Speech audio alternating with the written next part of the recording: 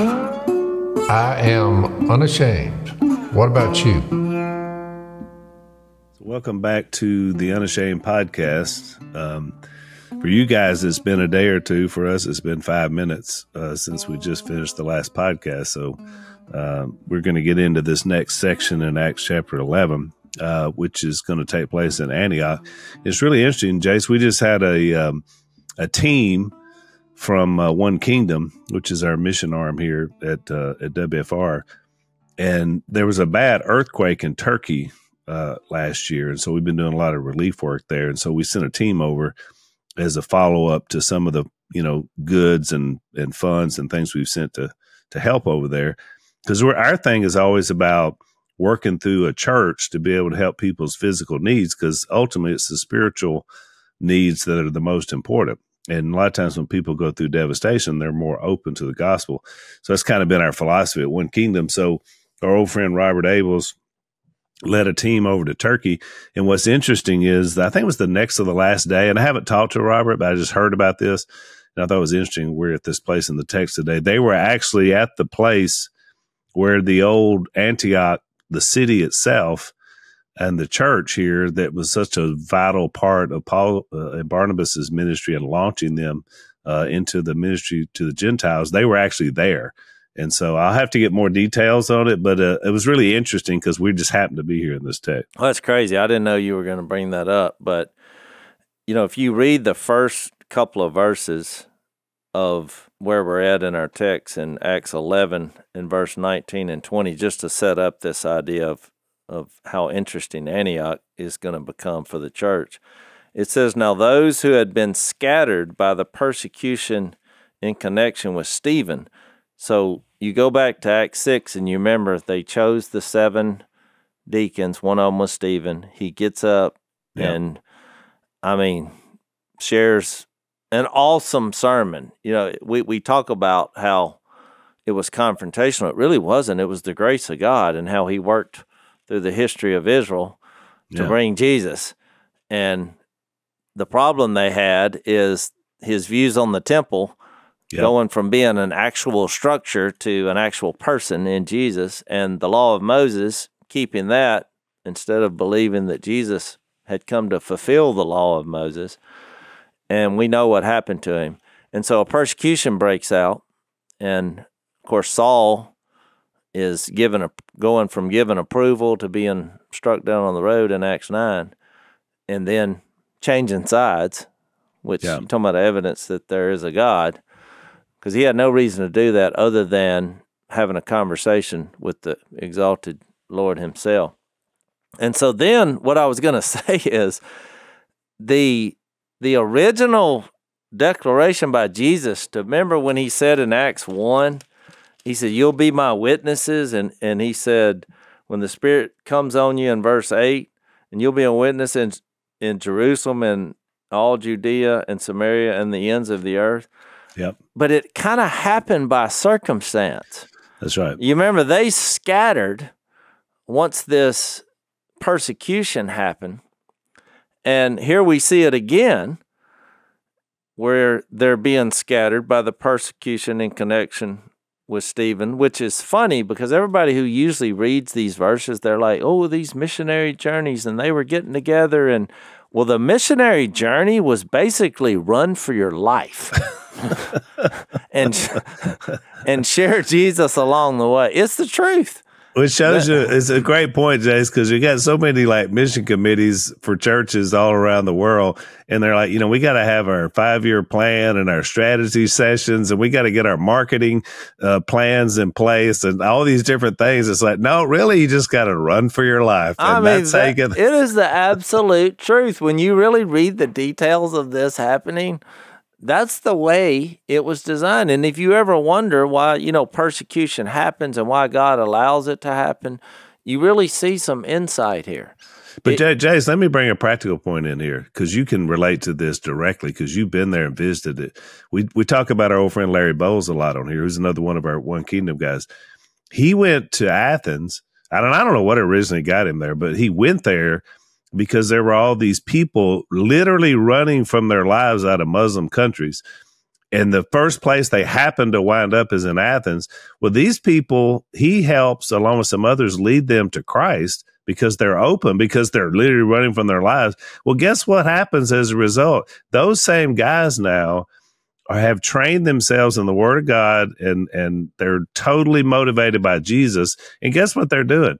They're beaming the gospel back into those countries they fled from. Oh, I know. I mean, the church now is growing because they literally were ran out of the Middle East, and now they're going back in with the gospel. I was one of the beamers. You know, yeah, you were a beamer. Beaming me into a place we won't mention because I'm sure I don't mind dying for the Lord by beaming Jesus into a country where when you do that, they will kill you. But I don't want to be stupid either. So, but, you know, when you think about that story you just said, Al, here's a fireman from Oklahoma who does, what do firemen do? They rescue people from the clutches of death. They rest their life. But he happens to love the Lord, and he just so happens he winds up in Athens, Greece, and he looks around where refugees are running for their life, and he thought, I think I might can help these people.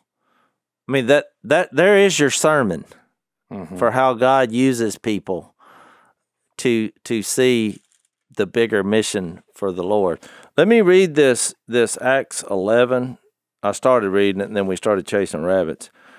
But they had been scattered by the persecution in connection with Stephen, and they traveled as far as Phoenicia, Cyprus, and Antioch, telling the message only to Jews.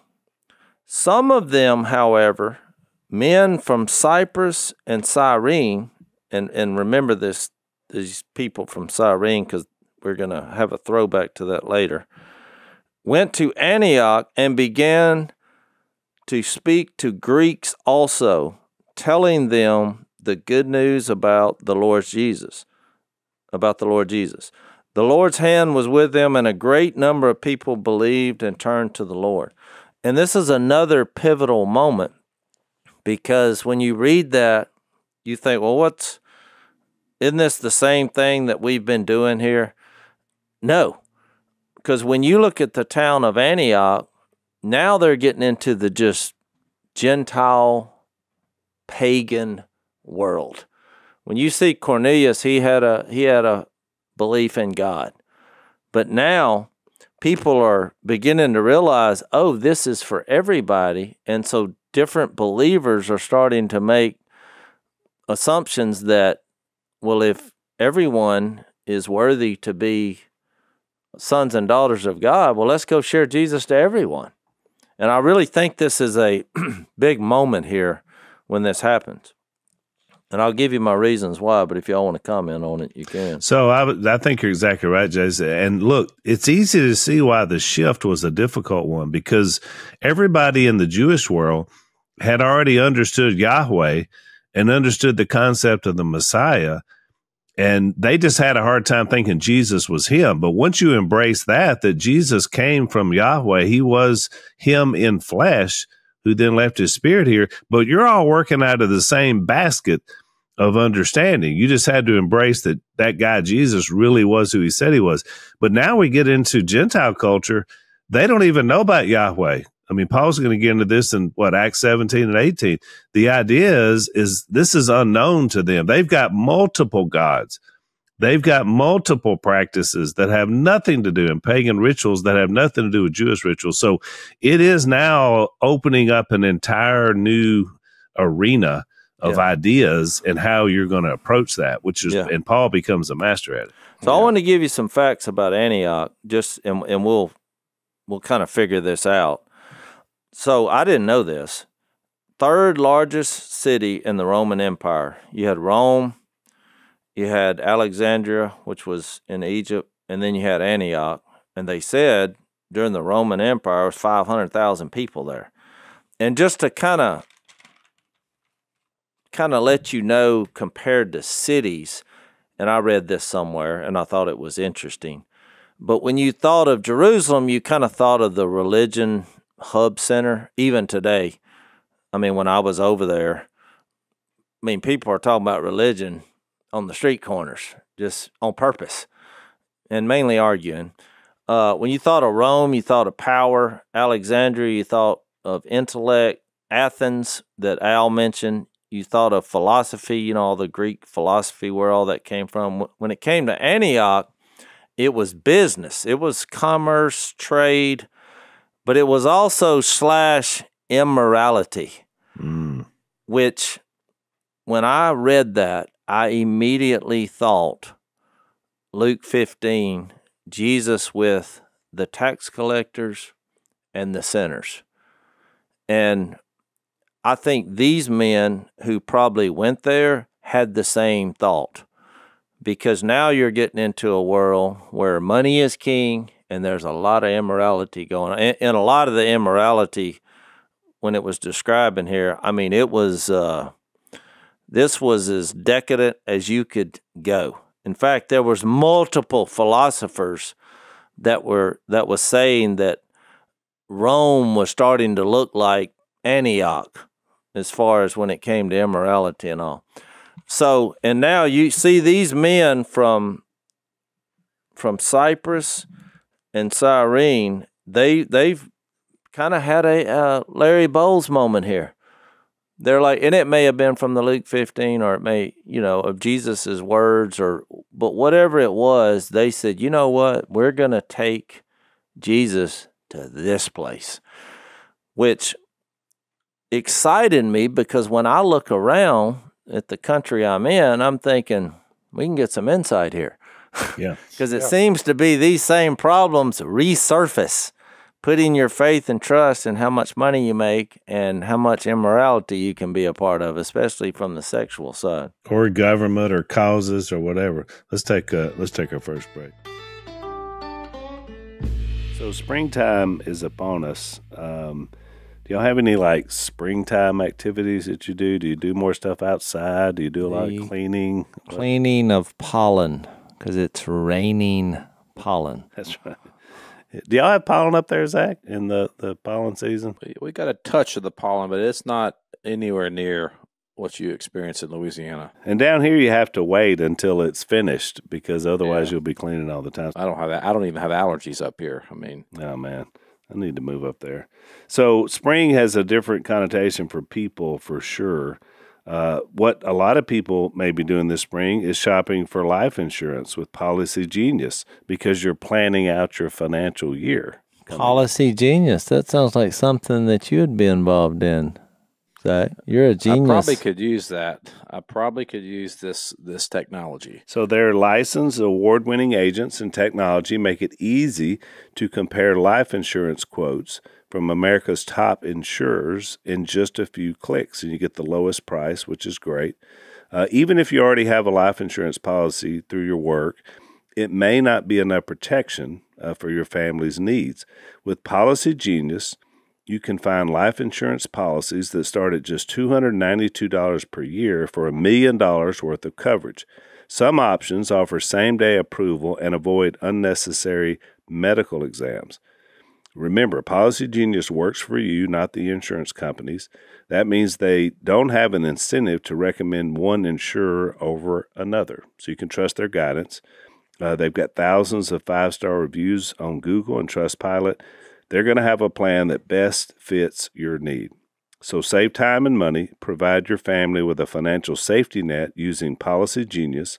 Head to policygenius.com/Phil, or you can click the link in the description to get your free life insurance quotes and see how much you could save. That's policygenius.com/Phil. Check them out.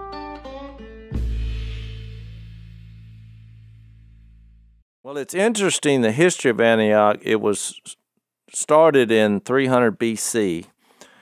This Seleucus was basically the founder. He inherited the land from Alexander the Great, so you're going back here. But there's something interesting I wanted to say, just because it seems confusing, because you're like, well, isn't there a lot of Antiochs over there?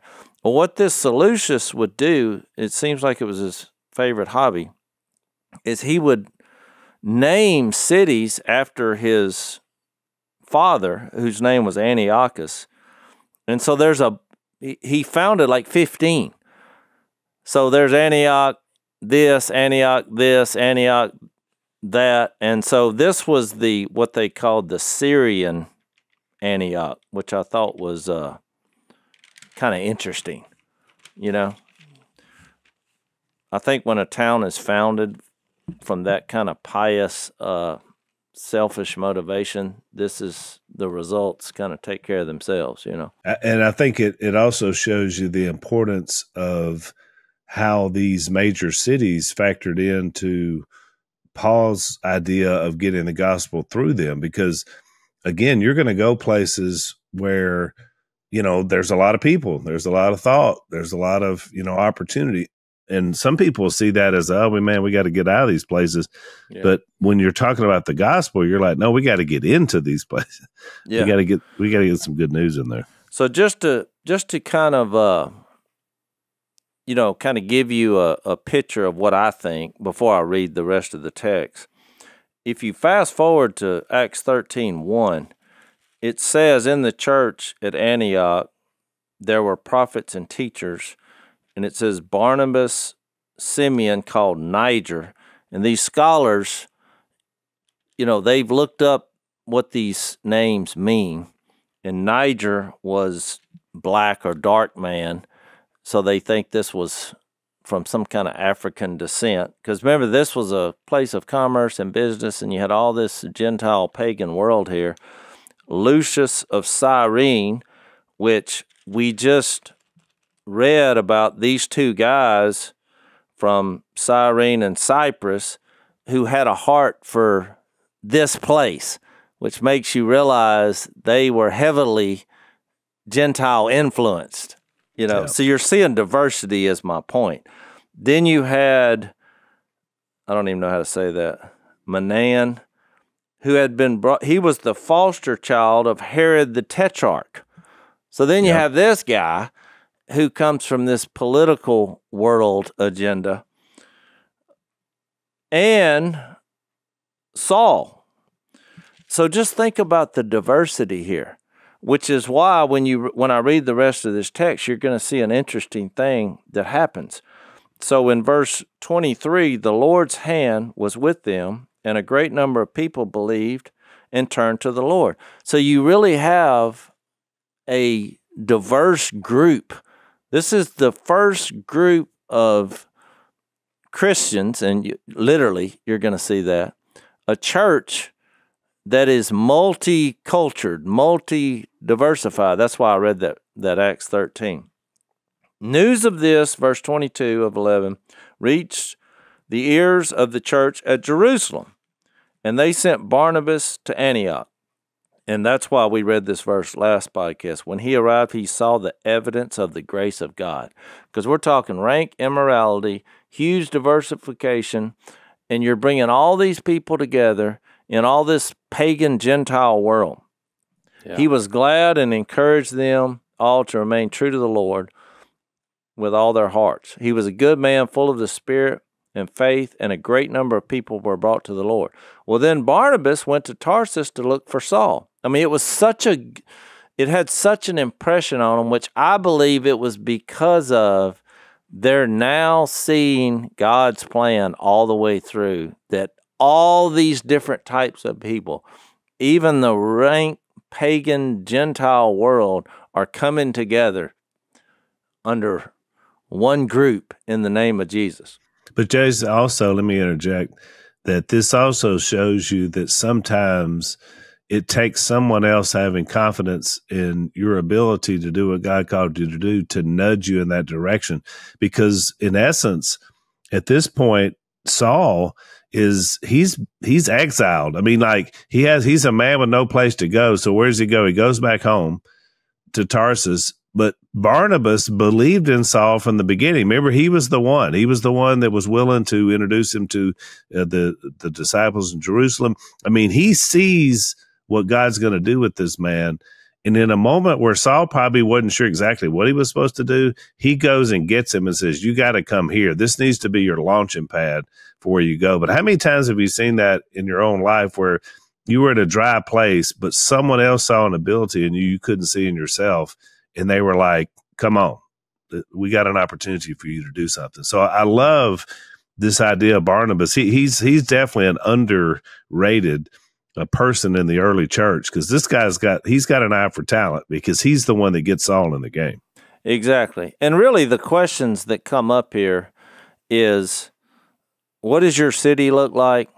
That's why I went through the little city. What's it known for? And what does the Lord's work look like? Yeah. And I think if you ever wanted to use something as a foundation, this is it. Yeah. I mean, it is a search for all, despite the background being incredibly immoral. And there's preaching, there's teaching, there's transformation, there's heart changes, the Lord's being exalted, and you start seeing the fruit of the Spirit, function in this community. So Barnabas went to Tarsus to look for Saul, and when he found him, he brought him to Antioch. So for a whole year, Barnabas and Saul met with the church and taught great numbers of people. The disciples were called Christians first at Antioch. That's a big statement. It's a big statement. And look, this word's only used 3 times in the New Testament. And a lot of people think it was, since it's only used 3 times, that it was kind of an insult. It was a negative thing. But I think it's like, what do you call these people who are not just having a nation religion, or they were having trouble figuring out what to call these people, because it wasn't based on where they were from or what their culture was or how they kept the law, or it's interesting though, these people have the Christians, like this term Christian has survived, even though it wasn't really the primary term used in the New Testament to describe followers of Christ. Probably the better term would be disciple, is what's used way more than the term Christian. Well, I looked it up. It's used over 300, and Christian is used 3 times. You have this in Acts 26, King Agrippa in verse 28, it seems like a insult there, because he told Paul, he said, "Are you really in a short time trying to convince me to be a Christian?" And the only other time it's used is by Peter. In 1 Peter 4:16, it says, "If any of you suffer for being a Christian, praise God that you bear that name." So I looked up the name. The IAN, the Latin meaning, is in the party of, or in the group of. So what it meant was you're in the party of Christ.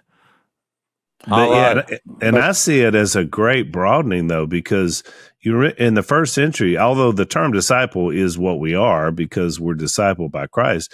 But you remember when Jesus was there, John had disciples, other people had the reason the word's so common is because everybody who was a leader had his followers, and they were his. Now we're saying all of us are disciples of Jesus. I mean, we are Christians. We are ones who follow Christ.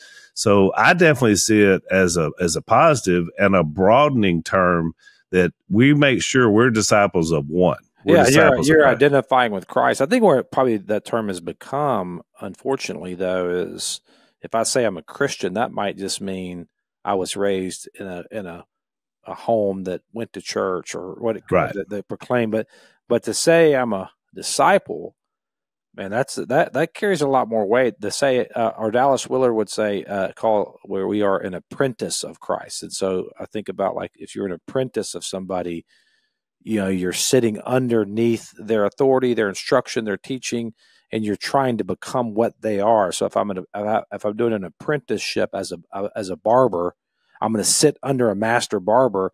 I'm going to watch what they do, and then I'm going to start to mimic it. And then one day, then I'll get the baton passed to me and say, "You are now like me. You are now a barber. You are now a journeyman becomes an electrician, at some point, or a master plumber." And it's that the idea really of being a follower of Christ. I think it was probably indicative here, but over time it's lost its. I agree. Just because we misuse it today doesn't mean. Because when I looked this up, I felt just like you do. I thought we need to be disciples, followers of Jesus. But the more I looked at the context, I think they were having trouble figuring out what to call these people, because it was so diverse. You had all these different people, Especially now that you brought the Gentiles in. We're always looking for an opportunity to share with people, to let them see Jesus in us. And one of the ways you do that is sports. Zach, did you ever play sports as a youth? We never really talked about your sports acumen. Or were you just always a book nerd like you are now? If you count football and basketball and weightlifting, then yes, I played sports. Is weightlifting really a sport? Oh yeah, it's a sport. I thought weightlifting just got you ready for the real sport. Just weightlifting. Yeah, that's right. I was on the weightlifting team in high school. Really? Yeah. And don't leave out golf. You single-handedly almost took out your entire family while you That is true. That's why I left golf out of the equation. Unfortunately, we can't get into this ad. But our friends at Upward Sports understand the need for sports and how they can help you. It's the world's leading Christian youth sports ministry outreach program. They do a fantastic job.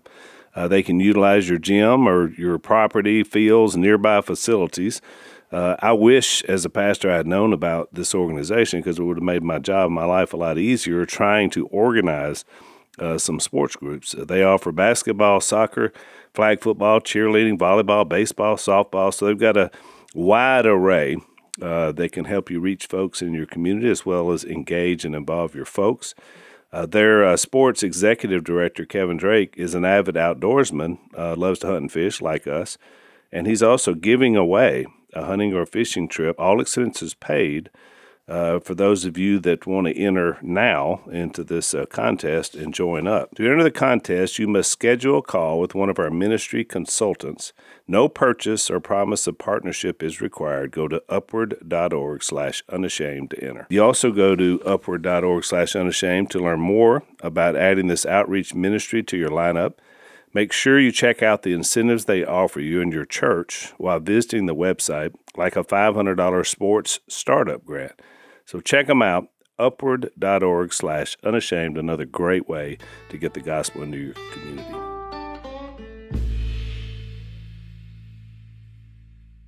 Do you know what they called do you know what the Roman soldiers, since their lord was Caesar, well, they would call a Roman soldier a Caesarean. Yeah. Because their lord and their allegiance went to Caesar. Yeah. So, well, that's too much to be a coincidence. So they're like, oh, your lord is Jesus Christ? Yeah. What are you, a Christian?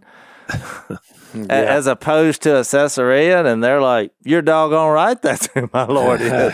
I'm a Jesus person. I think it was a positive thing. We don't know what to call these people. That's good. Because they wouldn't have been able to separate the disciple concept out like Zach was talking about.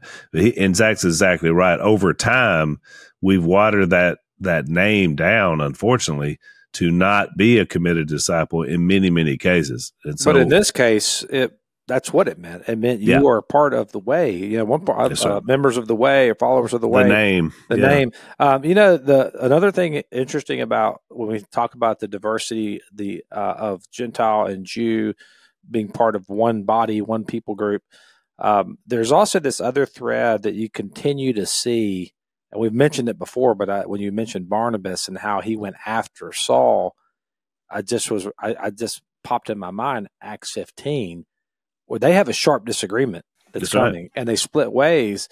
And so, but I love that because, you know, you think about if you've been in church for any period of time, which we all have, if you haven't been disappointed yet, just stick around. Like, it's coming. Like, you're going to have relationship issues in the church with people who love Jesus, who are on the same mission. And sometimes I love the brokenness of kind of all this band of misfits that God is like doing this through. It's like, you know, do you see the human element and their own issues playing out in this story, while at the same time you see the purity, the supremacy, and the authority and the perfect authority of God and the perfect plan of God unfolding and happening and being accomplished in messed up people who continue to have issues throughout the entire story. So it's kind of weird because we read these guys, we read about Paul, Barnabas, Peter, and, you know, a lot of these guys wrote the New Testament, and so we hold them up in this high esteem, knowing that they were inspired by the Holy Spirit when they wrote. But man, how encouraging is it to still see their humanity and how flawed they are? And I think that's what when he says that when he came in verse 23 and saw the grace of God, the evidence of the grace of God. I think that's what the grace is. You're seeing God's plan accomplished through broken, messed up people. But it's like, but even our sin, even our relational difficulties, even whatever it is we got going on, like that's not going to thwart the advancement of God's kingdom. And that's encouraging to me because it relieves me from the pressure of thinking, man, I bear the responsibility of making sure God's kingdom thrives. And I don't bear that responsibility. That's his responsibility. And he's going to accomplish it. He's going to do it through flawed people like me. And I just want to be a part of it. I just want to come underneath his kingdom and be a part of what he's doing. So I just found that to be interesting. Well, that's why this is so powerful, because in reality, Antioch had a huge red light district. I don't know if they had the little red lights, but it was a red light district that became... Since they didn't have electricity, I'd say probably no. Became the light of the world, a la Jesus. It was the red lamp district. The red lamp district became the lamp of the Lord Jesus. And I think that's why they spent so much time there. So, and you're seeing them not just share Jesus and share God's grace. I mean, these are the things that are coming up. But then in the last section, verse 27, during that time, some prophets came down from Jerusalem to Antioch, and one of them named Agabus stood up and through the Spirit predicted that a severe famine would spread over the entire Roman world. This happened during the reign of Claudius. So the disciples, each according to his ability, decided to provide help for the brothers living in Judea. This they did, sending their gift to the elders by Barnabas and Saul. So it wasn't like they were just sharing Jesus; they were also sharing what little they had. They were meeting needs. And think about a famine's coming, and then it's through this prophecy that happens in Antioch. It's through this prophecy that happens in this place that the church there is actually preserved, and they find food because they prepared for it. They planned for it because of the prophecy. But think about why were they even in Antioch? Verse 19, they were in Antioch because those who were scattered because of the persecution that arose over Stephen. So going back to earlier where we talked about how the gospel would go out because of the persecution of Stephen, death happens, death comes. This is such the gospel. Death comes, Stephen's killed, but then life emerges in after the death. You're seeing the gospel. This is who God is. He takes things when you think you've killed him, well, he's raised 3 days later. And you see that same thing happening here, that through death and through pain and through persecution and through suffering, God uses that then to bring life to his people. And I think this is something that we have to remember as Christians, because when we try to avoid that, it was, man, I want to avoid suffering. I'm going to try to build my life so I don't suffer, so I don't have pain, so I don't have death. Sometimes we end up thwarting what God's trying to do, because God typically moves in these horrible situations. That's what typically when God comes and does the profound. But look, not only that, Zach, the story's even more powerful when you realize it came because of Stephen's persecution and is now being sustained and led by the man who did the persecution. Yes, yeah. It's like, you can't make this stuff up, man. That's the guy that made it all happen, great point. Yeah. It was there, is the one that's now in the city discipling disciples, because he spent a year there. I mean, only in the gospel would you see something this is divine. This is called divine irony. I mean, you can't make this stuff up. I mean, that's so true. That you read that verse 25. So Barnabas went to Tarsus to look for Saul, and he found him and brought him to Antioch. Well, why were they in Antioch? Because Saul gave the approval to kill Stephen, which made him run to Antioch. That's and it's scattered. like, I mean, it's just crazy. You can't make this up. It's all part of the beautiful plan. Let's take another break.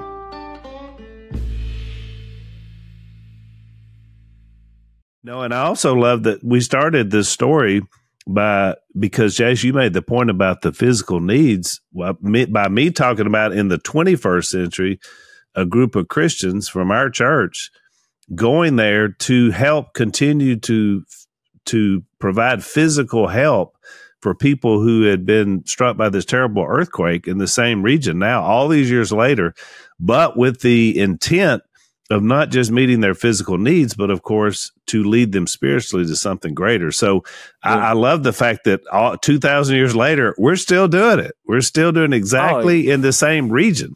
Yeah, and if you just think that things don't matter, I mean, you can go all the way back to Acts 6. When they chose those 7 men, one of them was Stephen. Well, one of the guys, Nicholas, in chapter 6 and 6, he was from Antioch. It says he was a convert from Judaism. Yeah. So, you know, it seems like God has designed this, and it's coming from the most unlikely places, and they're also having to battle this, trying to hold to the Jewish system and follow Jesus.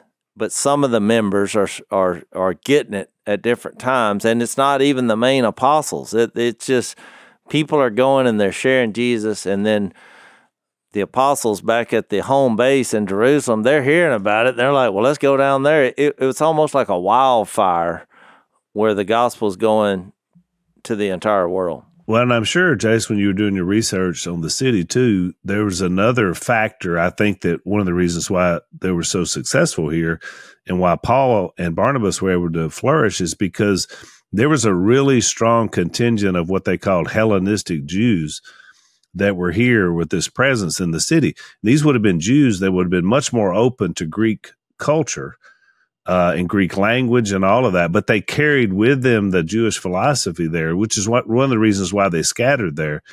So that would have been a perfect incubator for getting the gospel out. Because again, every time Paul went into a city, remember what he did first. He went to the synagogue and he would debate and he would lay it out. And there would always be a few that would believe and obey. And usually out of that group, he would then go and plant a church. And that was in Corinth and Ephesus, you know, Philippi, all those cities. So he had a pattern. Find the people that understand Yahweh, and then they'll understand Yeshua or Jesus, and then we'll be able to preach the gospel to everybody else. So it's just kind of this pattern, and it even happens here in Antioch. Well, I think that's why he came later. But these 2 men, whoever they were, I mean, it says men from Cyrene and Cyprus went to Antioch and began to speak to Greeks also. But I'm saying it's put in contrast to those who were just telling the message to the Jews in verse 19. That's why I think it was the first time where all of the groups got together. Yeah. I mean, or that wouldn't be in here is what I'm That's saying. right. I mean, then they brought in Barnabas, they brought in Saul, who was then Paul. But I mean, that was what was exciting to me, because I think now when you look at our modern day churches, they should be diversified. If we get this, the point of what happened here, humans are humans. God has broken down all cultural walls. I think they will be diversified, though, if you focus on who King Jesus is. Where I think you get into problems is when you seek diversity for the sake of diversity. Your church should mirror your community. Yeah, and you know, when we were in Monroe, at university, at the church plant we did there, I mean, it was, you know, it mirrored the community that we were there. There was, I don't know, 40-50% of the church was African American. Because so was the city of Monroe. That's right. So was the city of Monroe. And well, that's the point. Yeah. But because I think that's the thing, though. But it was so interesting because it was the diversity in the community actually brought a lot of life to the church. And we were able to share together, and I love that because I think it's like people walk into a setting like that. Just think about, you walk into a setting and you see 2 types of people that would never associate ever, and then they're both raising their hands and worshiping the same God, and they're doing life together. That, to me, that is an evidence of God's grace. That when you see that, you know it's real, because you're like, there's no way you guys would ever be doing life together. But I'm seeing you, and that's that passage in Ephesians we started with, either last episode or this one, that make every effort to keep the spirit of unity to the bond of peace. That's what it looks like, and you see it, and you're like, man, that doesn't make sense in any context that I have. I want to know. Tell me more about what's going on here. And I think that was what was probably in this moment. Can you imagine how shocking this must have been? Like in that first meeting, that first gathering, everybody's looking around like, what are we doing? Like, how do we all wind up in the same place in the name of this guy, Jesus? Like, what is that? I mean, that had to have been pretty powerful, a pretty powerful moment. Yeah. And it also shows you that divine irony you were talking about, Zach, of that God brought in Saul who hated Christians to be one of its primary influencers to then go into a Gentile world that he would never even have. He wouldn't wanted their shadow to have crossed him just a few years earlier. Yeah, because sometimes I think when you try to manufacture this on your own, though, it just feels like stale and it feels fake because it is. But if you've ever been a part of a real gospel-centered revival movement, which we all have, you know, the one thing I would say, you don't. It's not like you're going around like looking. Like, this sounds weird when I say it, but you're not out there looking for people. I mean, the Bible says that the harvest is plenty, the workers are few.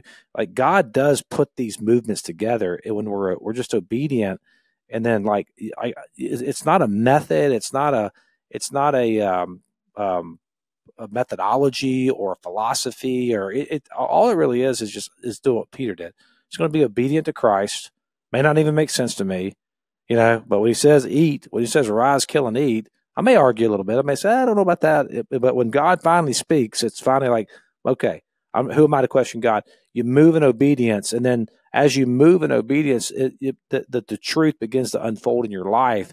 And that's where the boldness comes from too. It's not a one and done deal, as we clearly see with what's going on here with Peter throughout his entire ministry. But it is a progressive sanctification over time. We begin to understand God's power. And when we understand God's power, that's where we get our confidence from, because we can lean on. Now I'm leaning up on this infinite power source to accomplish His will, and it's freeing. It is so freeing to be able to do that, and it's life giving. That's what it smells like. It smells like life. I love it. Let's take our last break.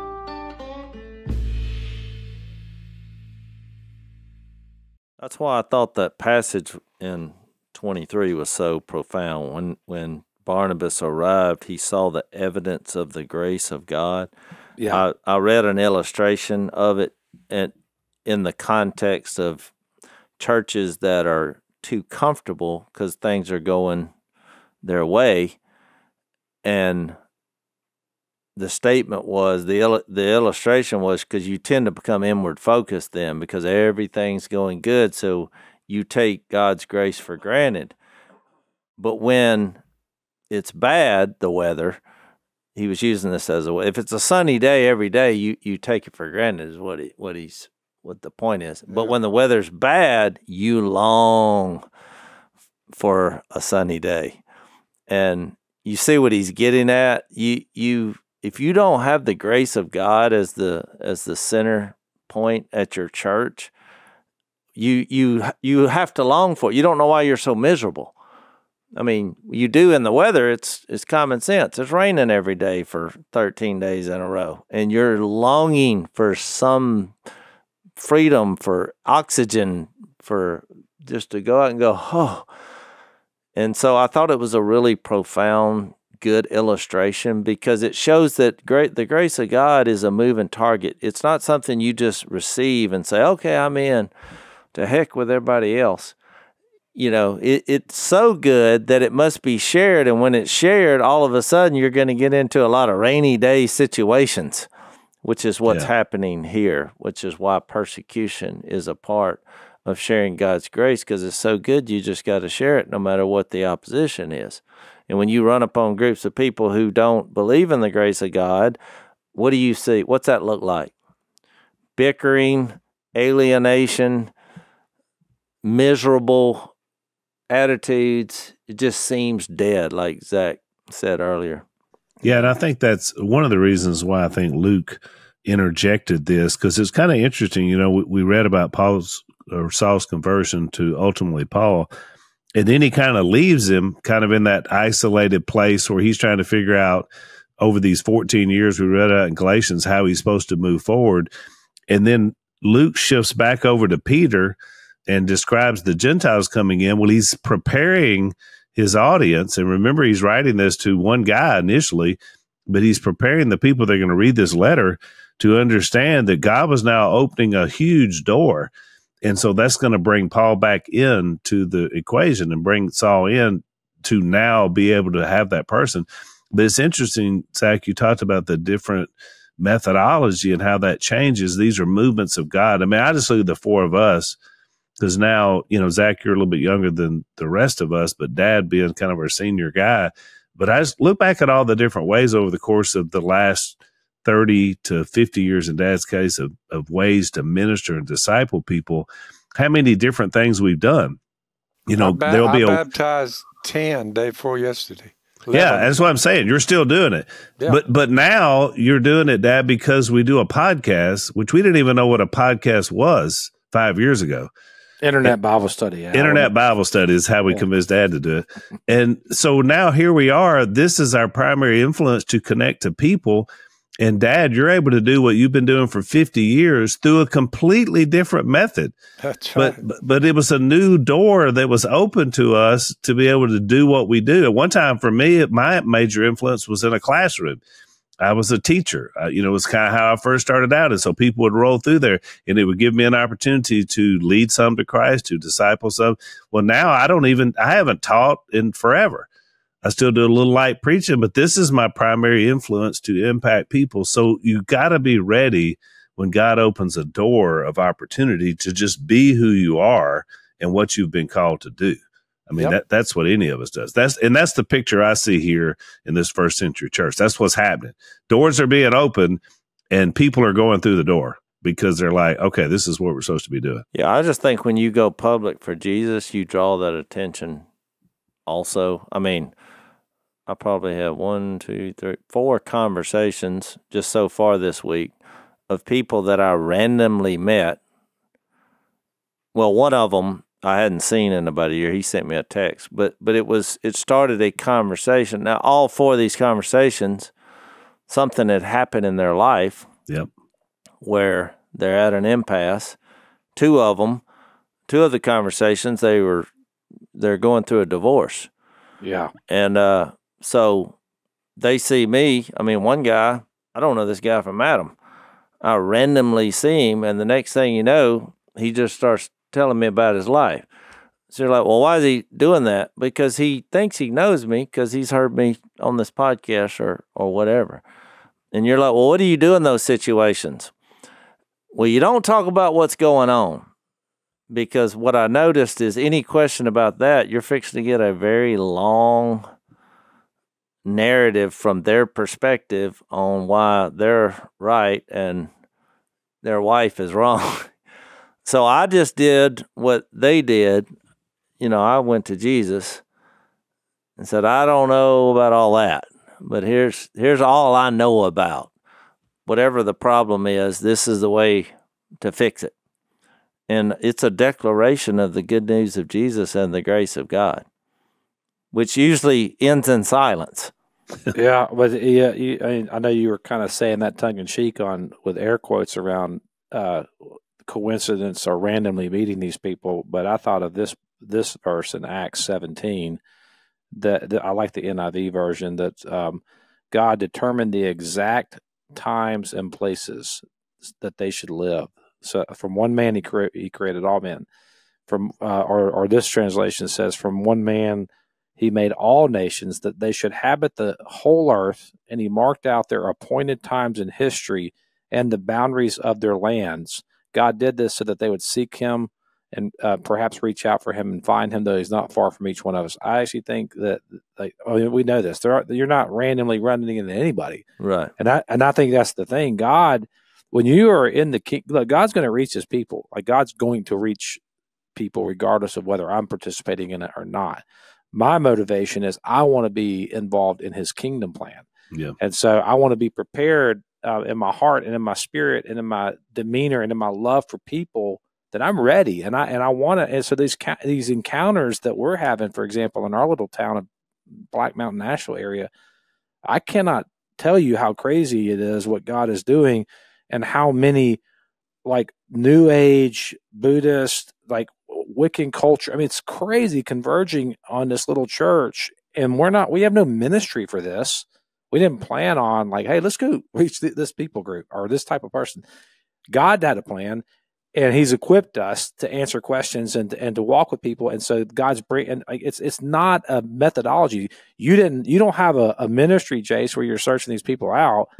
Yeah. Not that that's bad, but my point is like the real movement of the kingdom is just, it's happening. It's just, you get in it, and it's real, and it's authentic, and you're ready. And I mean, we're outposts of his presence. That's what we are. We're beachheads of His presence. And you're ready for either one, because you know Paul could stand on steps and talk to a huge group of people and proclaim what God had done in his life and introduce them to Jesus. But he also could sit on the riverbank with Lydia and tell the same story. So that's what we have to be. We have to be willing to take the opportunities of the big speech and the big opportunity, but you know what? Just sitting down across from somebody can have the same impact.